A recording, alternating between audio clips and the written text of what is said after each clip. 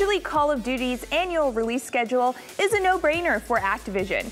However, with the success of Call of Duty Modern Warfare, specifically Warzone, this year's Call of Duty Black Ops Cold War has a lot to live up to.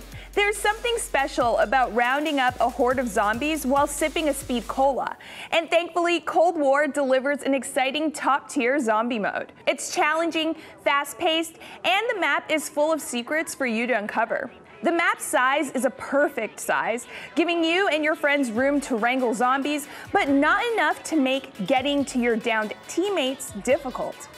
Zombies' biggest downfall is its matchmaking. Sometimes my party will load into a match only to find myself in a game with strangers. It reminds me of the early days of Warzone matchmaking, but that's one nostalgia trip I'll gladly skip. It's an ongoing joke in the COD community that players usually don't play the campaign. However, Black Ops Cold War should be the exception. The game's story is a throwback to 80s action films, and it doesn't take itself too seriously. It's filled with cliches, slow-mo action sequences, large explosions, and cheesy one-liners. The PlayStation 5's haptic controls and adaptive triggers shine as it elevates the theatrics without sacrificing your KDA. Cold War's multiplayer is one of the smoothest COD experiences that I've played.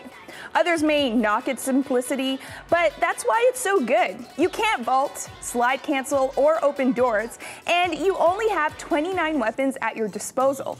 Its stripped-down mechanics make multiplayer feels like a classic shooter experience similar to a revved-up 007 game or OG Black Ops, especially with the return of Nuketown. It's hard to compare Call of Duty Black Ops Cold War to Modern Warfare or even Warzone because each one provides a different way to play COD. They all work.